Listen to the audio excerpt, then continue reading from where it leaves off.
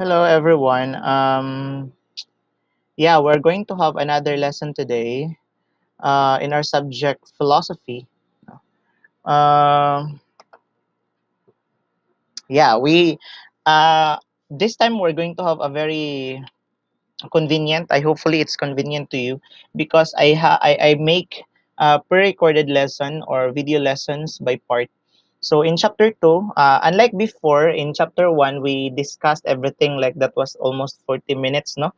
And this time we're going to have it by part, like lesson one, lesson two, lesson three, and lesson four. That is for chapter two, no, so that it won't be very hard for you to be watching this video, like you will not get bored because of its very lengthy discussion. Or this time we're having it very short na. So we're going to discuss freedom and morality, specifically on the concept of freedom and moral acts, no.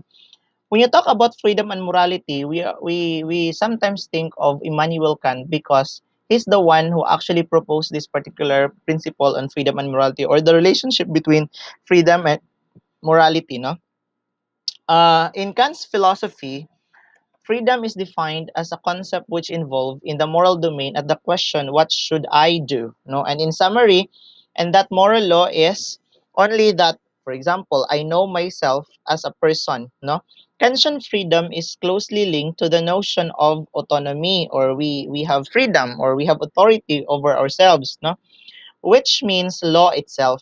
Thus, freedom falls obedience to a law that I created myself. So, me and me alone. I'm going to make my own standard, or going to set my own parameters of what should I do and what will I do and what I want to do. No, it is therefore respect its commitment to compliance with oneself. Practical reasons makes laws and requirements of free beings, or more precisely, the causality of free beings. Thus, practical reason is based on freedom. It is freedom, no?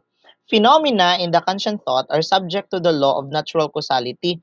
Each event is the effect of another, and so on to infinity. Unlike the phenomenon of man, the what do you call that? The moral rule is free, such as it has the power to self start condition. Kant ethics is mainly based on concept of free will and autonomy. So we're going to discuss that one by one later, no? According to Kant's morality and freedom, to act freely is to act autonomously. To act autonomously is to act according to the law I give myself. Meaning, you are the ones, yes, you are free whatever you wanted to do, but you need to set your own parameter. No? That means our freedom is not really absolute because, yes, you make your own parameter, but according to Kant, acting freely and acting morally are one and the same thing. Make sure that whatever you want to do and whatever you make decision on the decisions or actions that you want to take and make sure that it is moral, because according to Kant, your freedom and morality are one and the same thing. So make sure that whatever you do is also moral, no? This is the central notion of Kant's concept of freedom. For Kant, acting freely or autonomously and acting morally are one and the same thing. The capacity to autonomously in this manner, to act autonomously in this manner, gives humans that special dignity that things and animals do not have, because we have, as human beings, we are a rational being. No, we when you talk about rational being, we know how to reason out. Unlike animals, they do not know how to reason out.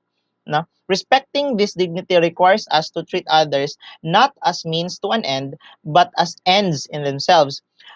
Ladies and gentlemen, if you want to arrive at a proper understanding of Kant's notion on moral law and connection between morality, freedom, and reason, let us examine this contrast. No? Number one contrast is duty and duty versus inclination. So most of the time, this is equitable to the concept of morality, duty versus inclination. Example, only the motive of duty, acting according to the law I give myself, confers moral worth to an action. Any other motive, while possibly commendable, cannot give an action moral worth. No. The second notion is autonomy versus heteronomy. autonomy versus heteronomy is equitable to the concept of freedom, no? So, uh, for a while, freedom, what how we're going to discuss that. So for example, I am only free when my will is determined autonomously. If I want to do this thing, so I am only really free, no? If also my will or moral act is also in consonance with what I want to do, governed by the law I give myself, being part of nature, I am not exempt from its laws, and I am inclined or compelled to act according to those laws or act heteronomously, no? My capacity for reason opens another possibility, that of acting according to laws other than the laws of nature, the laws I give myself. This reason, pure practical reason, legislates a priori. Priori means regardless of all empirical ends. That is autonomy versus heteronomy, or equitable to the concept of freedom. The last notion on moral law is the concept of categorical and hypothetical imperatives, no? Or most of the time, that is equitable to the concept of reason. Whatever you do, we always have a reason to why we are doing that, no? Kant acknowledges two ways in which reason can command the will, the two imperatives, the categorical and the hypothetical, no? Categorical imperative is non-conditional, while hypothetical imperatives is conditional. Ibig sabihin, kung gagawin mo ang isang bagay, tapos you are thinking of the possible consequence of your action, that you are making the hypothetical imperative. Meaning, alam mo kung ano yung consequence ng action mo. Alam mo kung ano yung magiging resulta ng action mo. However, in categorical imperative, most of the time ito yung palaging what do you call that, mind setting natin mga Filipinos, not just I think Filipinos but all of us human beings, that sometimes we don't think of the consequences of our action. So long as we're doing this thing because we think that it is good. What matters most is the matter of the action, not the form of the action. Ibig sabihin, what matters most is our purpose of our action, no, not the result of our action. So that is categorical imperative. Again, categorical imperative is non-conditional. You are not thinking of the possible consequences of your action. You're not thinking of the possible results of your action. No? Bahala na, gagawin ko ito. Hypothetical imperatives is you are very, very decisive. Like, for example, you are really thinking of, what if gagawin ko to? Ito yung magiging resulta. Gagawin ko pa ba o hindi? That is hypothetical imperatives, no? So hopefully you have understood that during our online classes by the fourth week, we're going to have some clearinghouse of ideas on this, on the different topics we discuss, especially in the uploaded videos, because we cannot interact here, no? Yun, the next part that we need to talk about is the role of freedom in morality. The role of freedom in morality. The personal aspect of morality, which might more properly be called ethics, is about the cultivation of virtue, the development of character traits so that choosing the good becomes a matter of habit. But a person, in order to be truly virtuous, must be free to cultivate these virtues or not. Ibig sabihin, if you have all these virtues, you have presented all these values and virtues for yourself, you need to be free as to cultivate it or to do it, to follow it, to possess it, and to show it, to express that to other people or not. You are free to do it, no? However, you need to, according to Kant, you need to emphasize these things. There is no virtue in being temperate when you are being forced not to indulge, even if you need to say something, even if you need to confront someone to say something about a particular thing, and by the time you are being forced not to do it, there is no virtue according to Kant, no? There is no virtue on that. So kasi according to Kant, you need to be free to do it so long as you're doing it morally. Meaning, if you need to confront other people, you need to think that you are confronting this person very, very, very, very kindly and with morality, with all your moral standards. No, there is no virtue by the time some people will actually force you not to do it. No, according to Kant. Second, there is no virtue in being charitable when someone is forcing you to give up what is yours. For example, in solicitation, magsusolicit yung ibang mga grupo and then pupunta sa iyo, tapos yung solicitation ay may nakaset na standard na dapat magbibigay ka ng 10,000.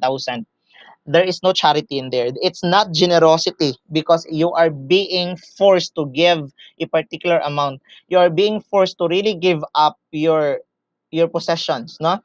There is no virtue in there. Meaning, if you want to give something, it must be coming from your heart and it must be coming from your mind to give. Uh, whatever or what, no matter or regardless of the amount you give, no. But if you're forced to give really this particular amount, or even if you don't want to give and then you are forced to give, there is no virtue about it according to Kant, because a virtuous man must also be a free man. O, ibig sabihin, if you are a virtuous man, kung mabuting tao ka, you also need to be a free person, a free man, a free human being. So you decide based on your own virtues, based on your own moral standard. You act based on your own moral standards. You act as a free man. No one should dictate you what you need to do. But according to Kant, Immanuel Kant, yes, you are free, but you have a responsibility to be moral, to be a moral person. No? So that's the role of freedom in morality. Second, freedom as the foundation of moral act. It is our foundation of making our moral acts. It's freedom. No? According to Kant, freedom is the power rooted in reason and will to act or not to act, to do this or that, and so to perform deliberate actions on one's own responsibility. That means every action you choose further determines your character. So that means, yes, we are free to do whatever we wanted to do, but take note that whatever you express and whatever you show to other people, whatever you act, whatever you decide, whatever you show, how you show yourself, would determine who you are. No? So that means your freedom is not limited. You need to act morally. No? Next is freedom and free will. It can only be talked about, or freedom has limits. Now, for example, while the existence of freedom is a central premise in Catholic morality, we are not all equally free.